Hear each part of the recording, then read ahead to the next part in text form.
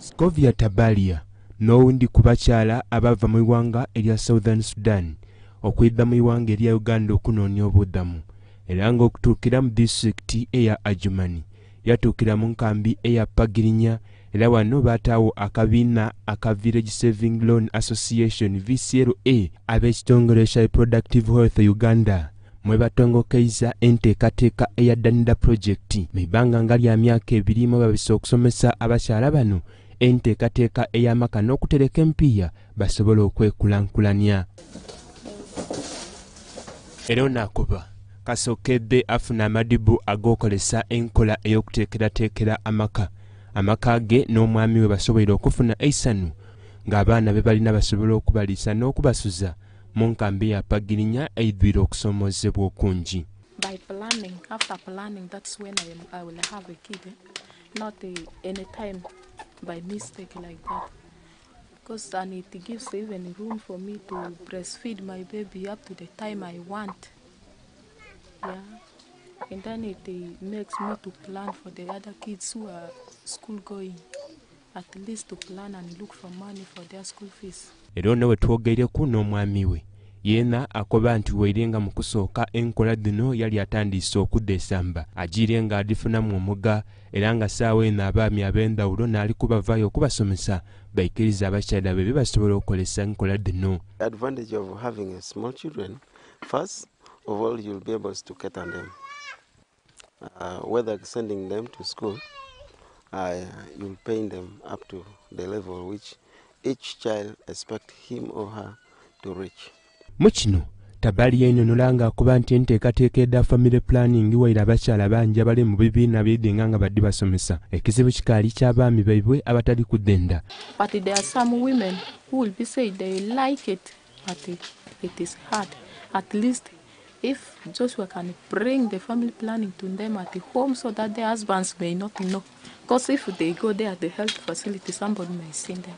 Abandi ku bakyala abali mu nkambi ed'endawulo enteekateeka dino bona bavireyo badoogerako engeri ebadifunyemu. When you are producing the child, the after 6 or 1 year, you cannot have a life of going to leave another one behind. But when the other one is a bit at a good size, even you can send the other one to the school and you will be looking for other needs.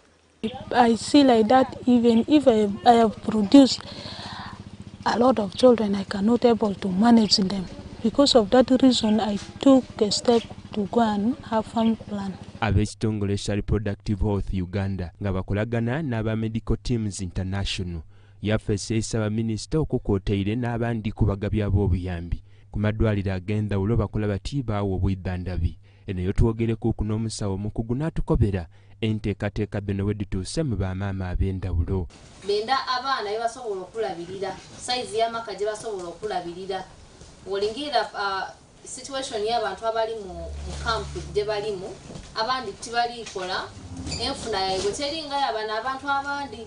Yatwala ensonga eby'ebyobulamu ku disitulikiti eya Adjumani akoba kasookedde ab'ekitongole kya Reproductive Health Uganda batandika okusomesa abakyala obuli abali mu nkambi edd'ababundabunda bangi kuba basobolera okwidda okuzaayo amadwaliro n'okendeeza omuze ogw'okutolamu amabunda nga we gwali nga bakaidye baidde wano. You find they are getting a pinch in that if you have many children, you are not likely to feed them adequately.